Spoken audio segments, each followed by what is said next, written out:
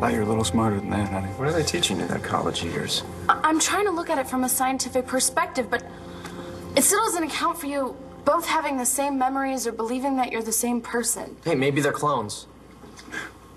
I'm serious. You want everything to be the same, get a clone. It happened to some woman in Springfield. I read about it. Jack, they can't be clones. That's not even possible. I don't care what you read in it. Fine, they're not clones.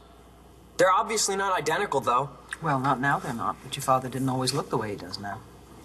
Unfortunately, neither of these explanations accounts for the fact that they both believe they're Todd Manning. Yeah, well, there's no way this clown's my brother. And he's not me.